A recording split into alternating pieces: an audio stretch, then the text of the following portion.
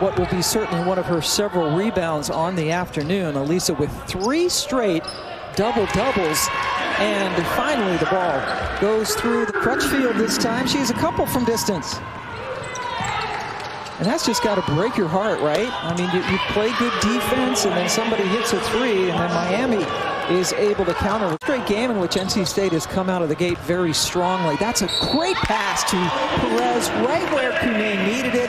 She turned, hit it, and got fouled. To the basket, untouched, because she's so good with her footwork. Working terrific from the get-go in this game. Boy, Cunane working hard underneath.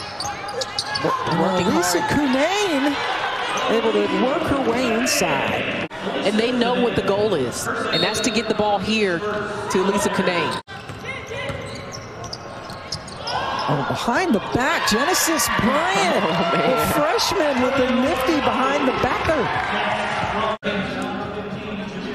I mean, that behind the back was a no-looker. Could not even see Hobby.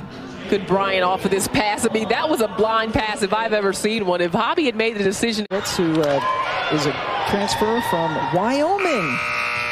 That was born Wednesday, and there's a bucket falling in just as the shot clock went off. Nice runner there.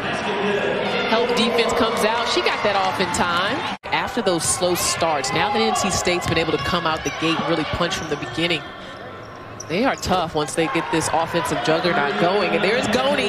Again, Pam, I told you. That's your girl. In Miami, that's Ariavets, number 25, playing her first game. Block underneath for Sutphin and the NC State Wolfpack.